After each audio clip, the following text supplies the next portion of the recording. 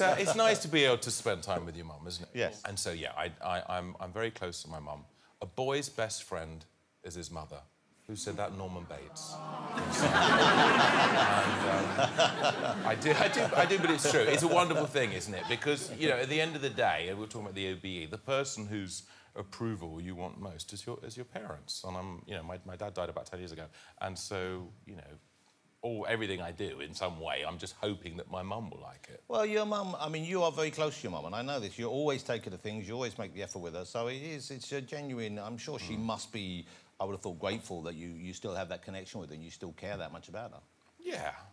Yeah.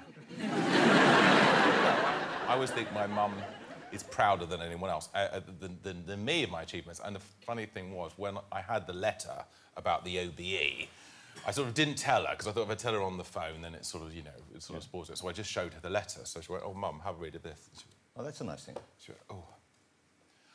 Oh. Oh." I said, "Mum, are you all right?" And it went on for about 2 minutes, because she couldn't actually speak. Wow, so she was that surprised that they were giving you an OBE? No, not surprised. Excited. Oh, I see, sorry. Excited. Sorry. We can understand why I got to that conclusion. She was that surprised when she was told you still got your OBE. That was a real shock to her.